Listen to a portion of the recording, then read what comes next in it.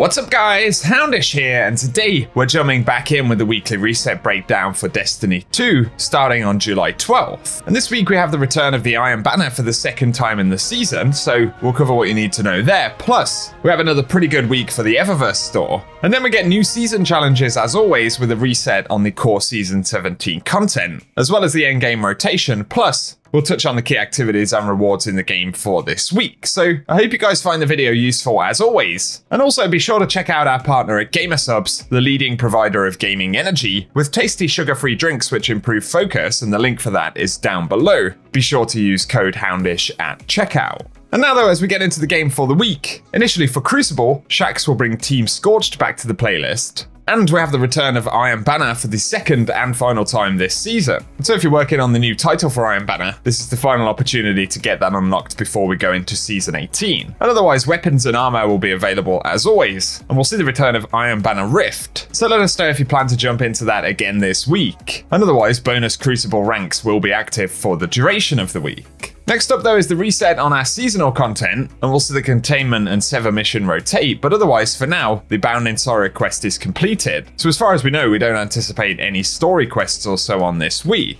But we do get new weekly challenges. So initially, we have Shocking Forgiveness. To complete Sever Forgiveness using only an Arc subclass, as well as Arc, Kinetic, or Stasis weapons. Bear in mind once again that can be affected by making kills with things like Scythes or Explosions, which will count as solar, so worth bearing that in mind. But otherwise we have Vestiges of Dread 3, and throughout the Season of the Haunted, collect Vestiges of Dread and pick up material nodes in Derelict Leviathan. There's Umbral Focus in 3 to focus equipment at Crown of Sorrow throughout the season, and then Pinnacle to reach power level 1570. And the final couple of challenges are Wide Point Calibration to calibrate trace rifles and shotguns with bonus progress for rapidly defeating targets and defeating guardians. And finally Gambit Ornament to acquire the Gambit Ornament for Chain of Command. And then that takes us to the Vanguard, and the featured Nightfall for the week will be the Insight Terminus, and of course we have the chance to earn the Nightfall weapon, which should be DFA according to Braytech. Then for the raid and dungeon rotation, Vault of Glass will be the featured raid, and so all of its challenges and rewards should be available, with the featured dungeon this week being the Grasp of Avarice, so these will drop their unique items. Plus we have the refresh on the new Duality dungeon as well. And for a quick breakdown of Lost Sectors for the week, for Tuesday's reset, 12th of July, Metamorphosis will be featured dropping exotic helmets. For the 13th of July, we'll see the Sepulture Lost Sector dropping exotic boots. Then 14th of July will be Extraction, dropping exotic gauntlets. July 15th, we'll see the Excavation Site Lost Sector dropping exotic chests. July 16th will be Skydock, dropping exotic helmets, and then we have the Quarry on July 17th, dropping exotic legs. And finally, K1 Crew Quarters on July 18th, dropping exotic arms. And now that takes us to the Eververse store for the week. A few good items this week, and initially we have the Swift Persistence exotic ship available for 2000 Bright Dust, as well as the Fortunate Beast, a hunter ornament right there for Lucky Pants, which will be 1500 Bright Dust. For Titans, we'll see the Piezo Electric Stratagem ornament right there for no backup plans, which is 1500 Bright Dust. And for the same price, we'll see the Replicate Exploit ornament for the Necrotic Grips for Warlocks. Additionally though, we'll have the No Entry Projection for 1500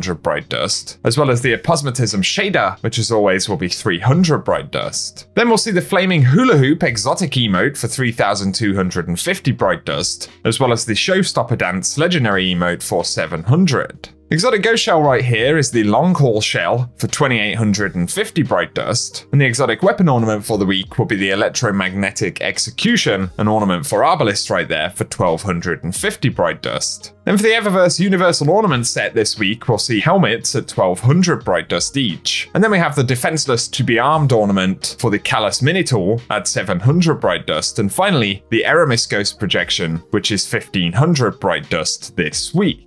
Our last couple of bits of content right here though, and for Dares of Eternity this week we'll get the Rotation 2 loot drops, and that includes Year 1 Titans Lost Pacific sets, as well as the Braytech Suit armor drops and Season of Arrival's weapons. But if you're after the Ascendant Challenge this week, it will be found in the Keep of Owned Edges via Harbinger's Seclude, so if you wanted a gameplay of how to get to that one this week, we will run some at the end of the video. But the only other quick mention for today is for a few known issues. The next update that we'll see for Destiny 2 will be next week alongside Solstice of Heroes. And for the moment, Bungie are tracking issues where the Investigator and Gumshoe rare armor sets are incorrectly appearing as available to unlock unlock for armor synthesis. They also say that the Arc Siphon does not successfully count as an Arc mod for activating secondary perks on Arc charged with light mods, but also that dialogue for Nessus patrols may not successfully play on patrol activation, and that Raoul displays incorrect error messages when players attempt to acquire certain items with a full inventory. And finally, players who haven't picked up their Prime Gaming items from Amanda Holliday's inventory for several drops can't view her inventory anymore. So those are just a few of the issues, but we'll have to see when they get updated, and as always, I'll keep you posted on the patch that we'll see next week. Otherwise, guys, that's what we have to break down in the reset today. So, as always, I hope the video has been useful, and if it has, a rating down below really does help us out on the channel. And additionally, feel free to get subscribed so I can keep you posted with more Destiny content. Of course, next week we'll finally get this Solstice of Heroes event, so that should be a pretty fun one. I'll keep you posted with any news we may get about that, but otherwise, guys, for today, I appreciate you tuning in, and I'll catch you all very soon.